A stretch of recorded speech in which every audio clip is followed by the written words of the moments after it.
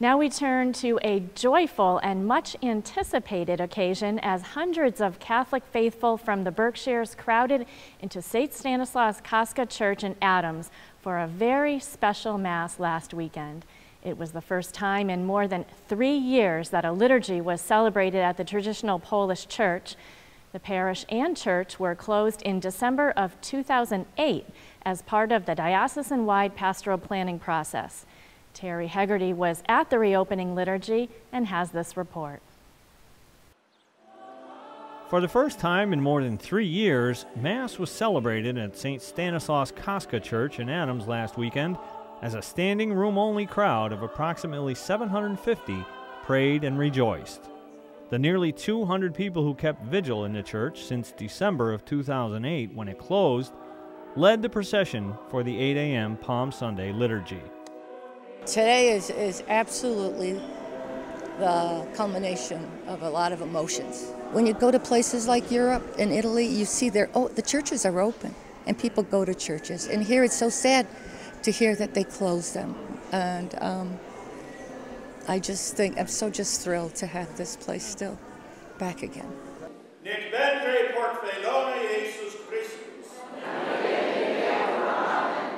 This is indeed the day the Lord has made.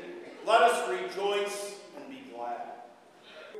The church was closed as part of the diocesan-wide pastoral planning process, which saw the closure of dozens of churches across western Massachusetts as the diocese consolidated parish communities.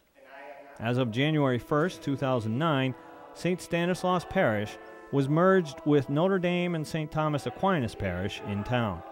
The new parish is now known as Blessed John Paul the Great. Former parishioners appealed the closure of the church and the parish to the Vatican. Officials in Rome ruled that the church must remain open, but they did not reverse the diocesan decision to merge the parishes. St. Stanislaus Church will serve as a chapel of John Paul the Great Parish.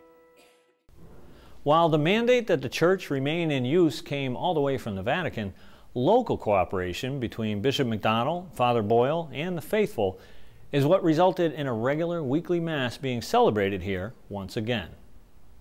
Father Daniel Boyle says that Bishop McDonald was very accommodating. He gave us more than I had hoped for, and he was just extremely kind and extremely generous in allowing the status quo to be reestablished here. Everything that we had at the close of 2008 has been restored. Yeah. For this is my body, which will be given up for you.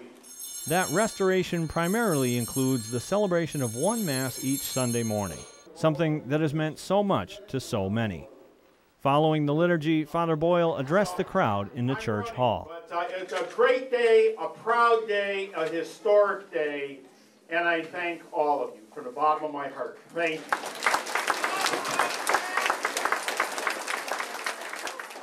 The reopening Mass showed that Catholics in the Adams area are unified.